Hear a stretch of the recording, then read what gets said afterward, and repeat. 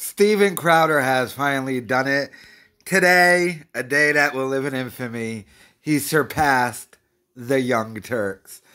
That must suck to have a dude who makes fun of you and started a channel hating on you surpass you. So, Steven Crowder tweets out, today, Louder with Crowder passes TYT as the biggest independent online news commentary channel on YouTube.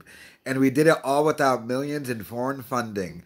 I will retire my jank impression and costume in the middle of the studio forever. 10 a.m. So he surpasses TYT.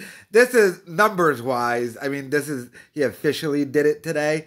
But like views wise, he surpassed him a while ago. It's like how many views his video gets and how many theirs get. They had massive layoffs. Like, if it wasn't for Cenk Uyghur's dad being rich, the company would probably be completely gone. But Cenk has already sold off most of the company, and he doesn't even have final say over stuff in the company anymore.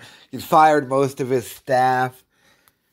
And they had a donation goal they were supposed to hit every month. They haven't hit that for like a year so far.